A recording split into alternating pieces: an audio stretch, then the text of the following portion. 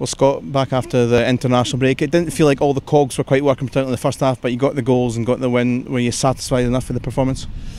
I don't think we played our best football today. I felt like we scored early and did that part, and then sort of switched off a little bit. To be honest, Callum, I think that the passing, our passing game wasn't there today, and I felt like, despite the fact we created a lot of opportunities again, couldn't get on the end of them, and couldn't then really kill the game off early enough. But Stirling worked really hard and get behind the ball, and they had a couple of opportunities themselves to break. But I felt, overall we controlled the game, and we felt comfortable in the game. But until you get that third goal, it's never wholly comfortable. Yeah, Stirling, it was a bit closer in terms of the scoreline compared to other games we've seen against the two. Did Stirling play any differently to what you expected to make it a bit tighter?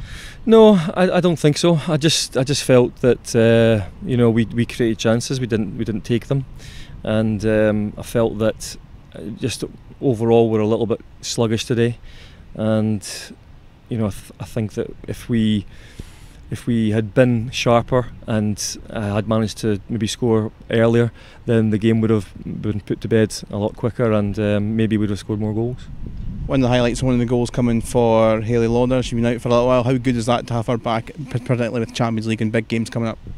Yeah, it's always good to have quality players fit and able to play, and she's one of those. So yeah, we're delighted to have her back, and that's 45 minutes for her, so that's the first big step. Hopefully we can then increase that over the next week or two and get her right back to full fitness. There's been an extra buzz around with the Scotland players coming back with all the heroics.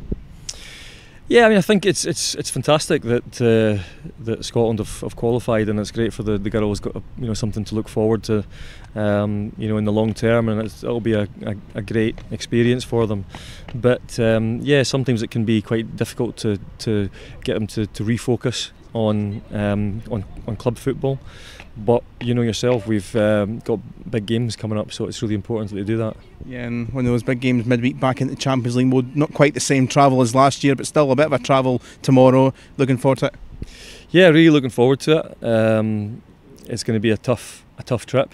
We know that, but the girls know that they'll need to be at their best, and recuperate from today, and do all the right things, and arrive at the game prepared. Okay, well, we'll see you there. Thanks so much. Thanks, Callum. Cheers.